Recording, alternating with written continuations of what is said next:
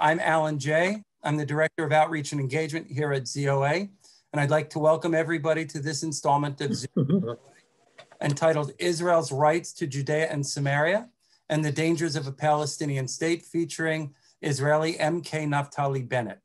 Out of respect to time constraints imposed by the busy schedule of our esteemed guest, I'm going to skip our usual introduction so we can quickly get to our program. Time permitting, ZOA National Board Chair Mark Levenson will moderate a brief Q&A at the end of the program. Please use the chat feature to post your questions.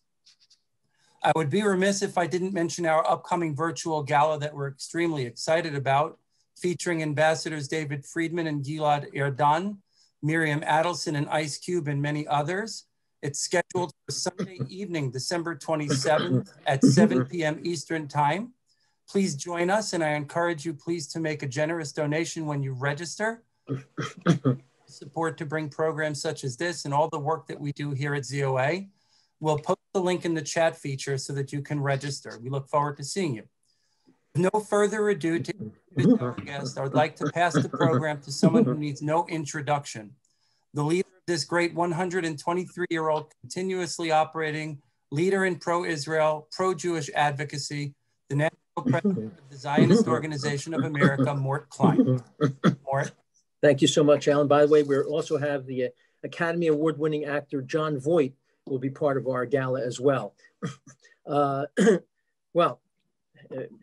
Minister MK Naftali Bennett, it is truly a special honor and privilege to welcome you, show our appreciation for you being with us today, and introduce you as my friend, the Honorable MK and former Minister Naftali Bennett, leader of the Yemina party, which in every poll shows to be the #2 party in Israel and gaining quickly on Likud. MK Bennett has been a major in the Israeli Army Reserves and became very well known when he gave outstanding reports from the field during the terror wars of the Arab terror wars against Israel. He made these outstanding reports on various TV shows that were just really lucid and clear and powerful. He has his law degree from Hebrew University. He's also a very distinguished entrepreneur and businessman. He co-founded several high-tech companies, which some of them dealt with anti-fraud security. And Naftali, it might be worthwhile for you to use your company to help uncover the possible fraud we have here in America with the voting situation. MK Bennett was the chief of staff to Bibi Netanyahu, ran his campaign, which enabled Bibi to become the head of Likud. He was director of the Judea and Samaria Regional Council. He has been Minister of Defense, Minister of Education, Minister of Diaspora Affairs, Minister of Economics. But most importantly, he has spoken at one of our ZOA galas. We're very honored to tell you that.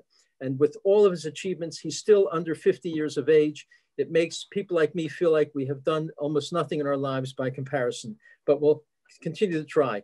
I find Naftali Bennett to be one of the most clear-thinking, courageous, and really brilliant rational Zionists in the entire world. Naftali Bennett's agenda is ZOA's agenda. ZOA's agenda is Naftali Bennett's agenda. Thank you so much, Minister Bennett, for honoring us by being with us with this very special seminar. Welcome. Thank you.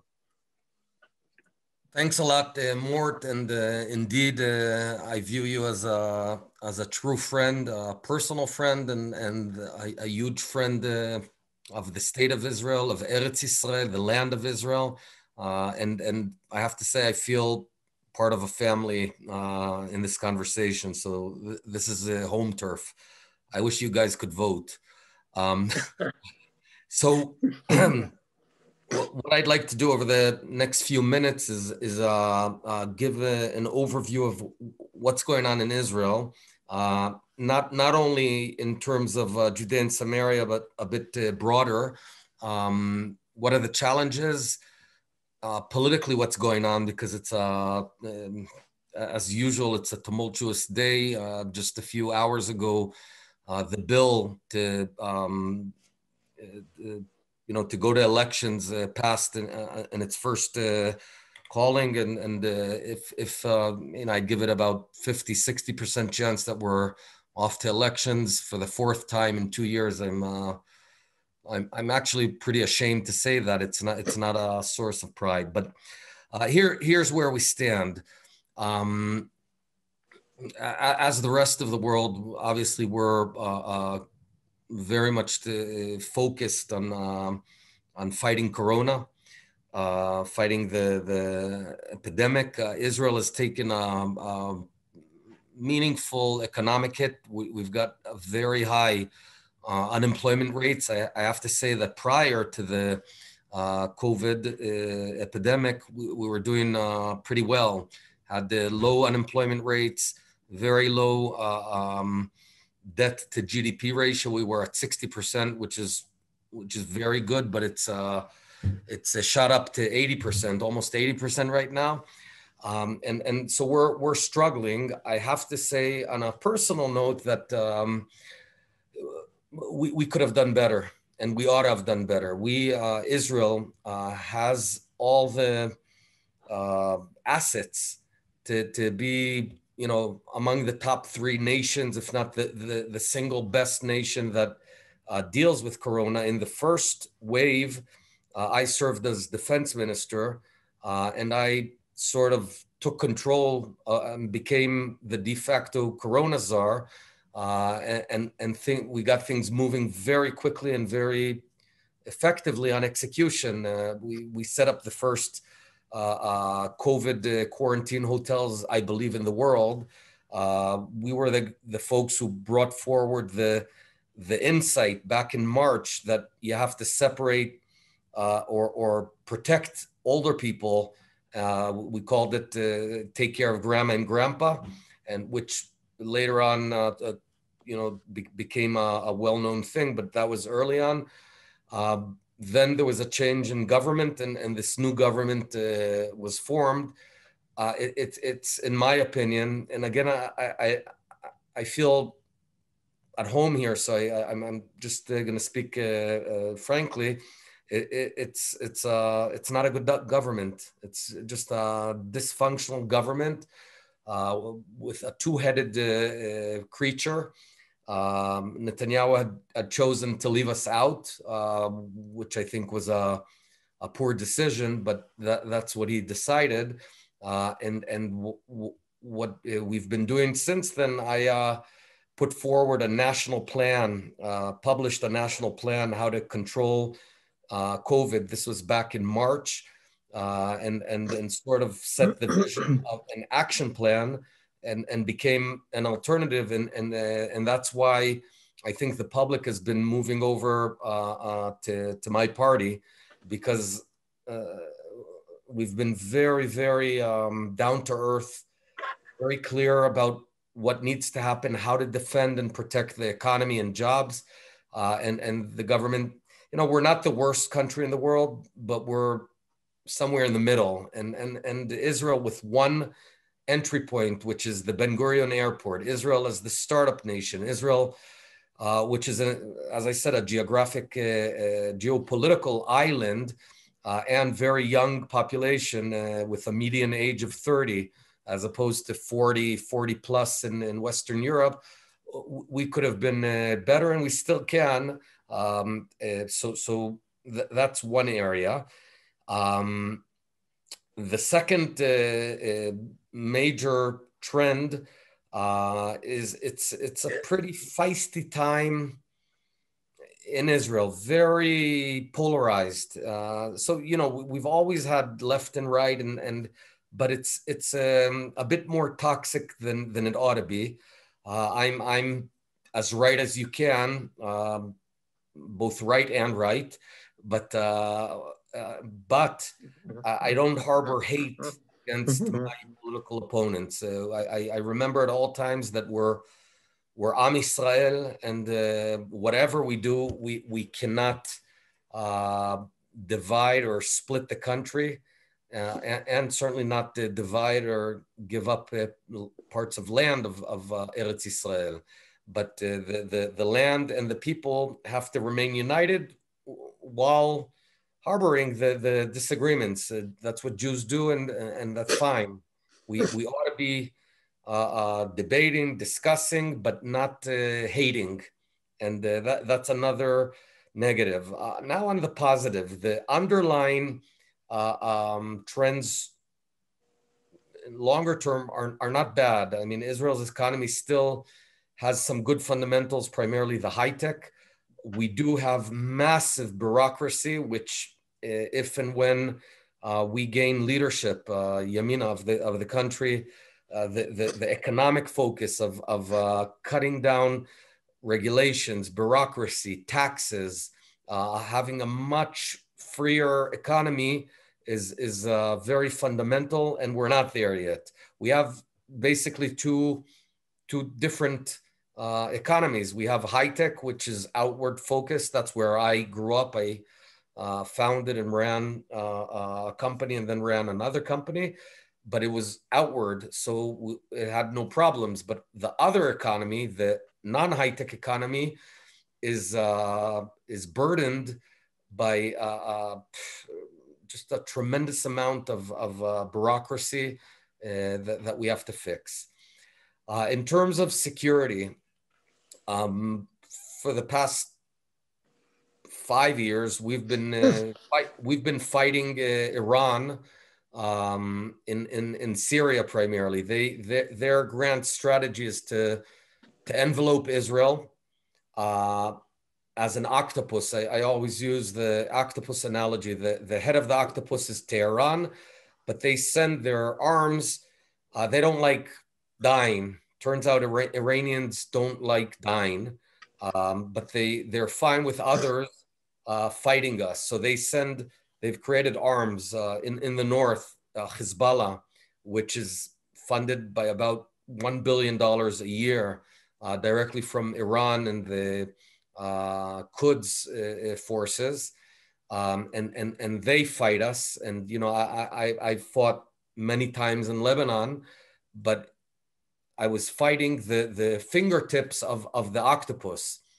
And in Gaza, we've got Hamas and Jihadic Islam,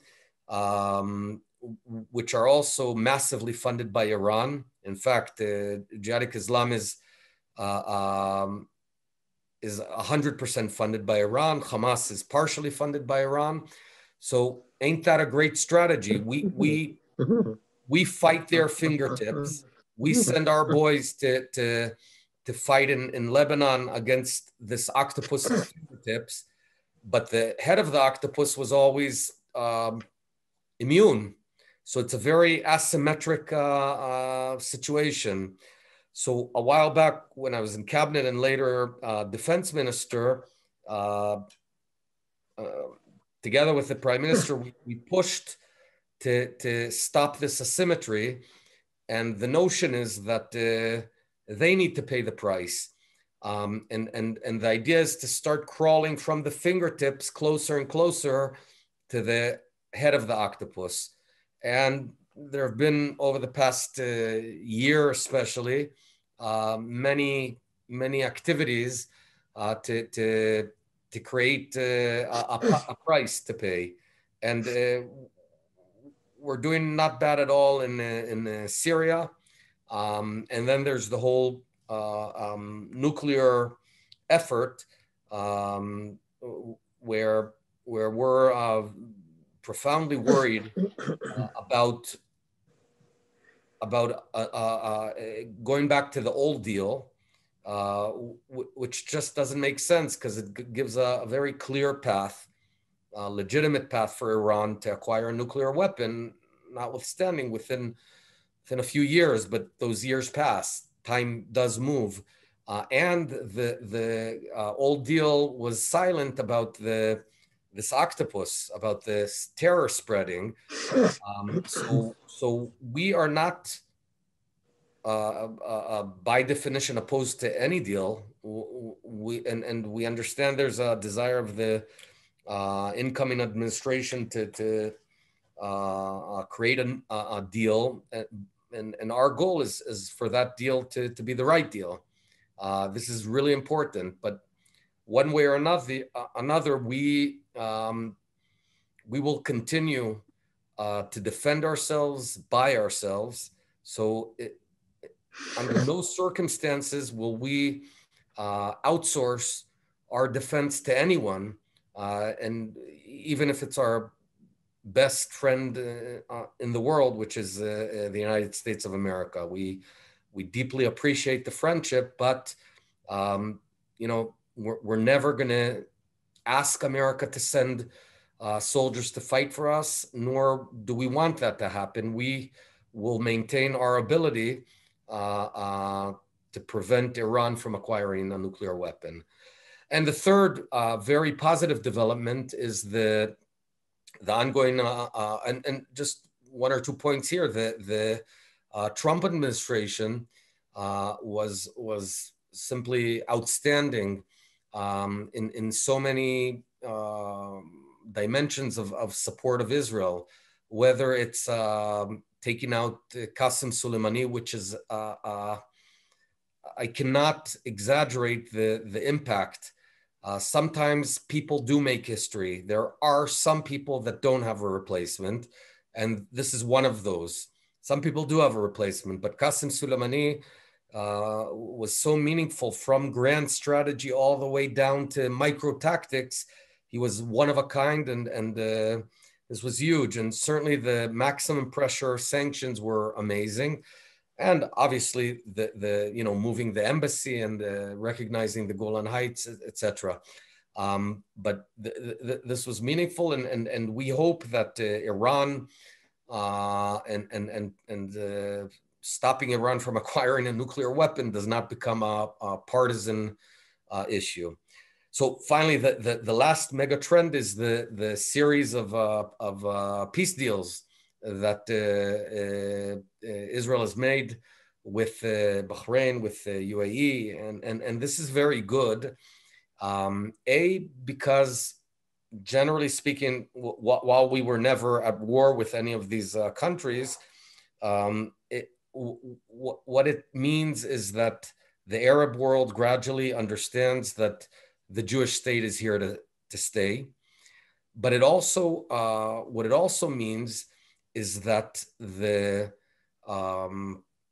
paradigm, I hate that word, but I'll use it, the paradigm of Palestinians first has been proven wrong. And I'll just explain. For many, many years, there was a sense that without making peace with the Palestinians, you will never be able to normalize a relationship with other Arab states. And this has been proven untrue. And so it's a precedent. I've always said that I'm okay with land for peace. We're willing to accept land for peace from anyone who wants to provide us. But now, more seriously, the notion of land for peace just is crazy, and I think certainly this will be one of the issues that we're gonna have to address. It's no secret that I'm the guy who first put the first plan called Sovereignty Plan almost 10 years ago on the table in Israel, and it was seen as crazy back then. And just a year ago, we were that close to applying sovereignty.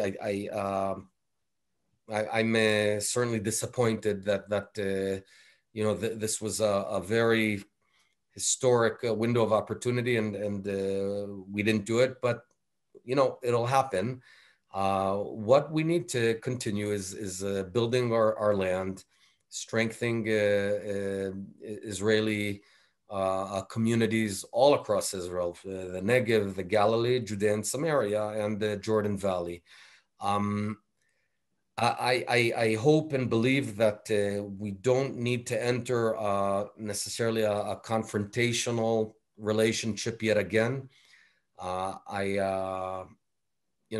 far as it it depends on me.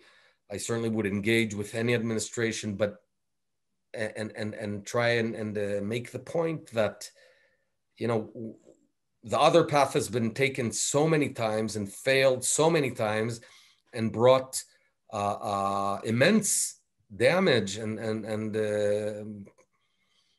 suffering on the region, because there is a price to pay for failed so-called peace attempts. Usually it ends up with another round of violence and intifada. People die. So it's not a game. It's not, and I think the incoming administration is very experienced. You know, they've been there, seen that, done that.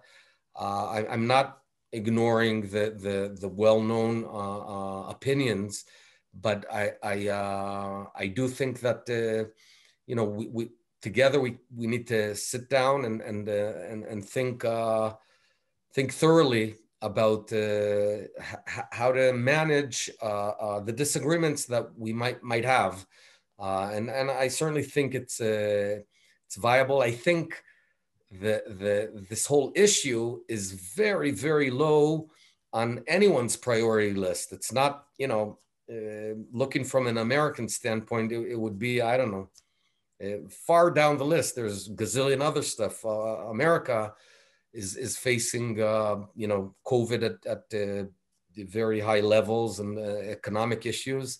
So I don't think that's where I would put the energy from an American perspective.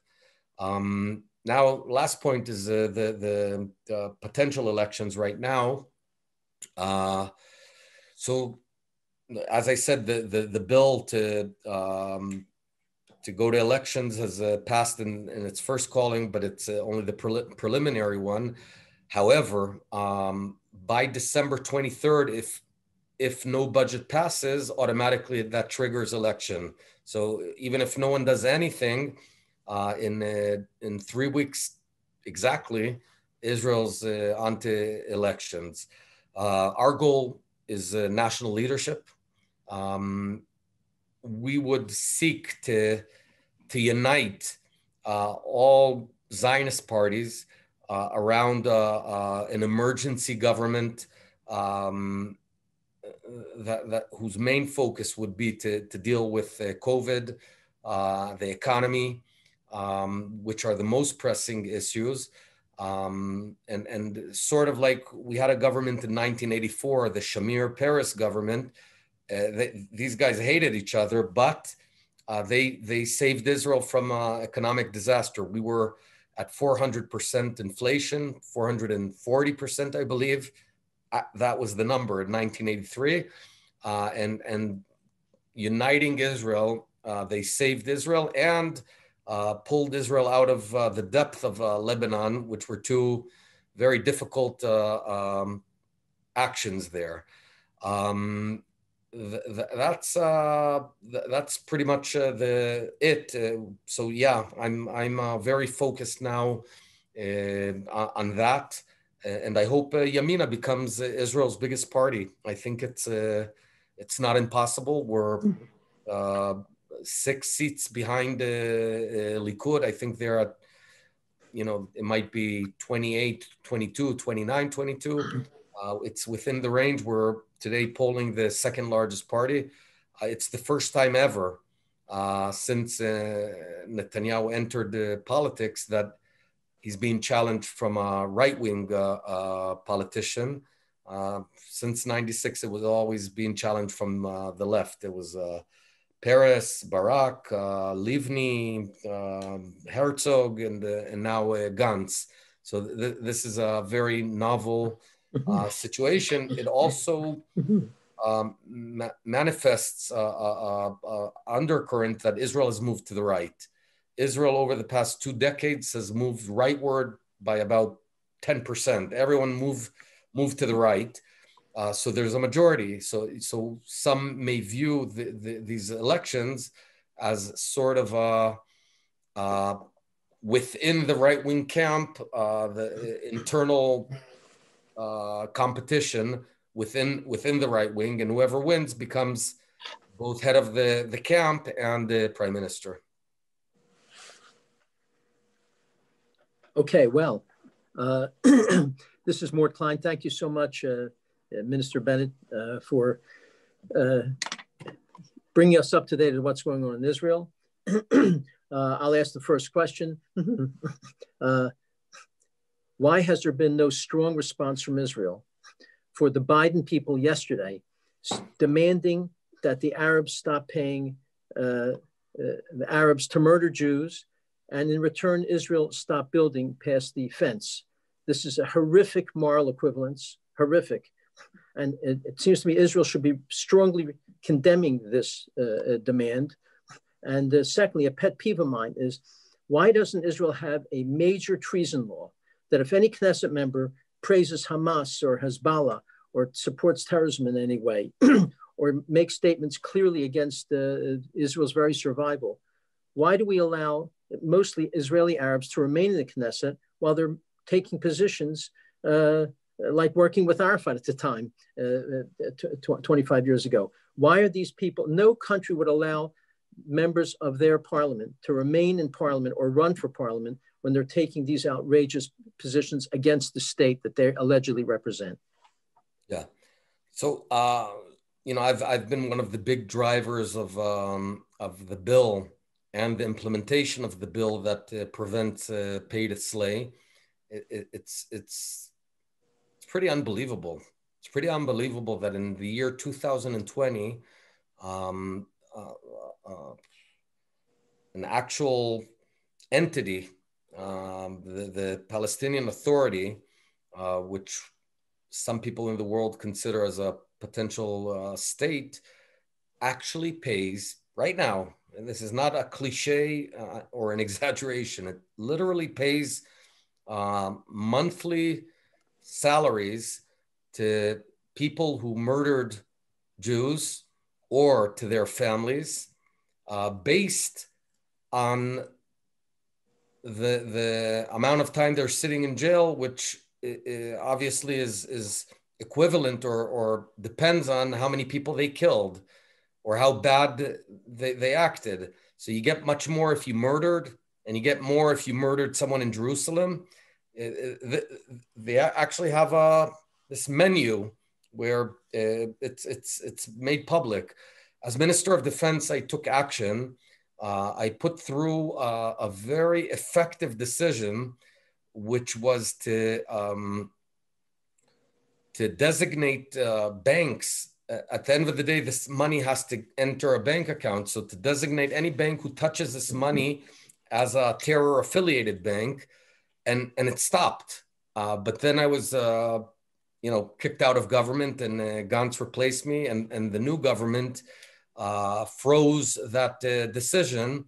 So now the money continues flowing. I don't have a good answer because all I can say is that as defense minister, I acted. I didn't talk.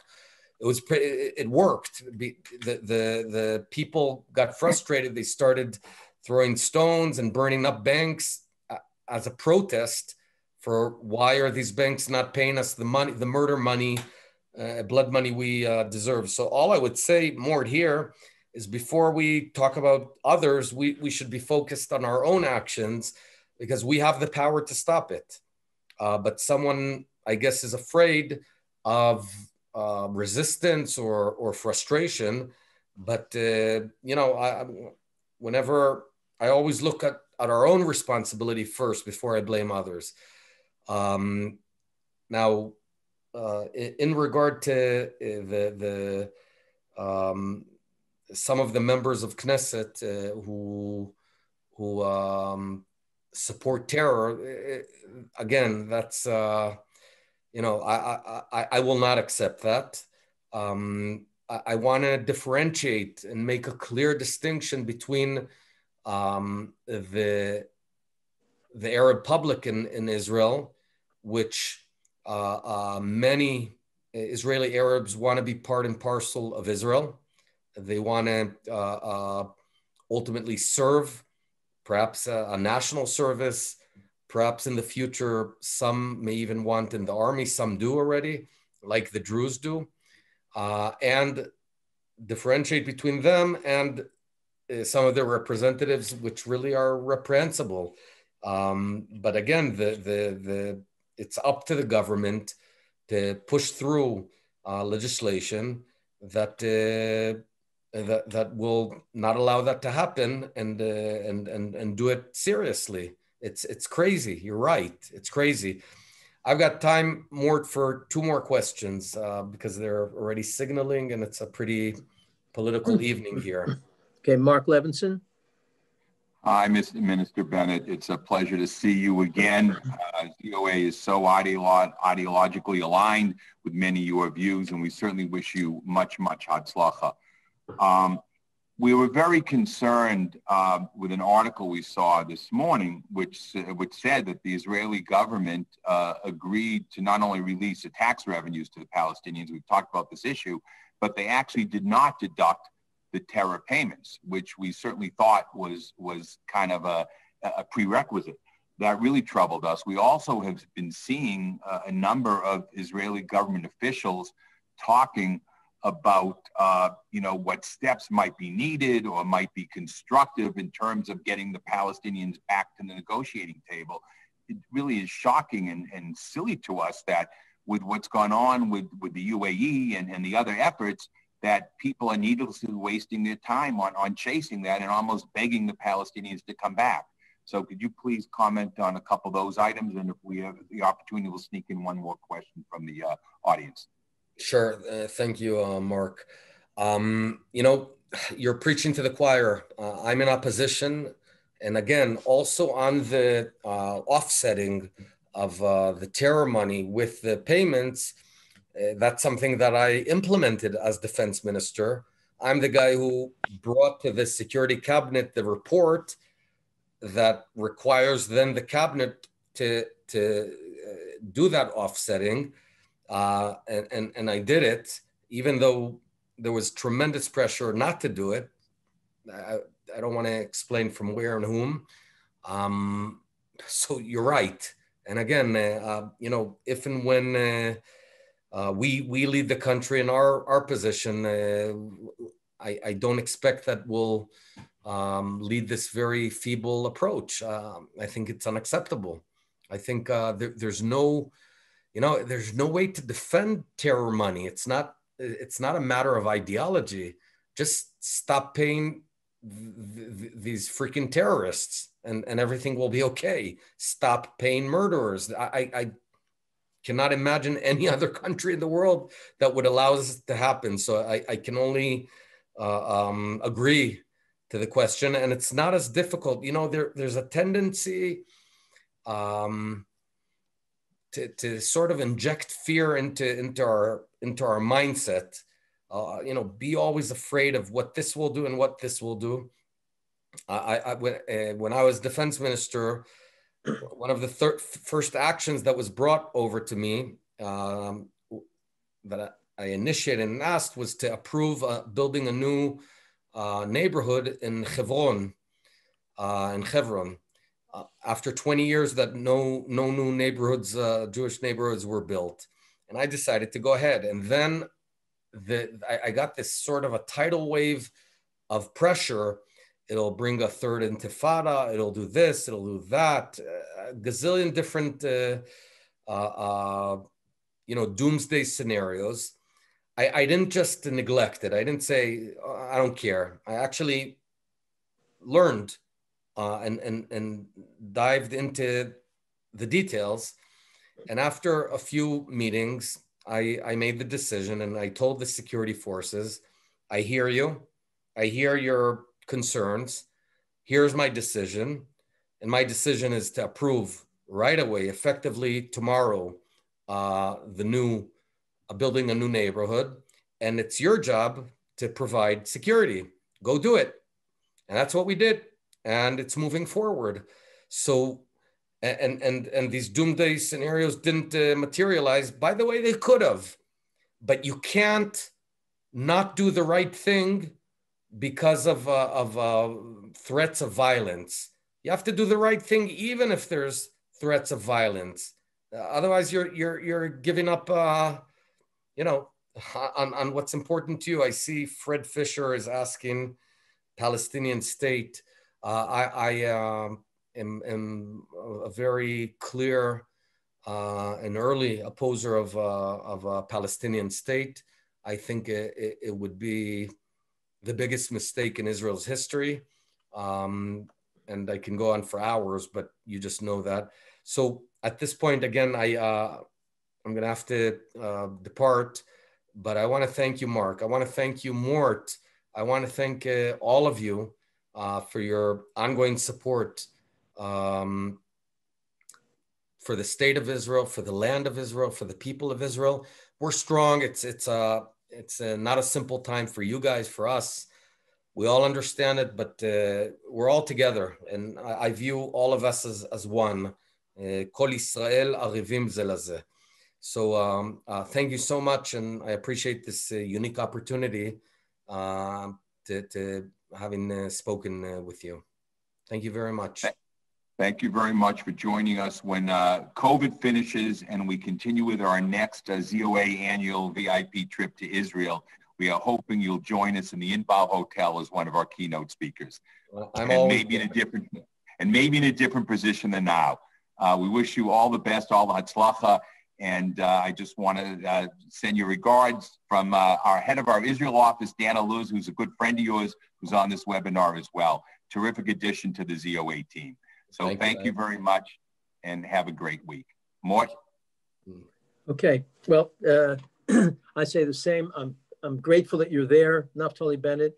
You promote the things we care about here as promoting strong U.S.-Israel relations. A strong Israel and a safe Israel is in America's interest. You promote that. You're one of the few voices that simply tell the truth of the Arab-Islamic war against Israel and the West. And we wish you the best if elections will come to pass in the next few weeks. Thank you for honoring us, for being part of this very important ZOA seminar.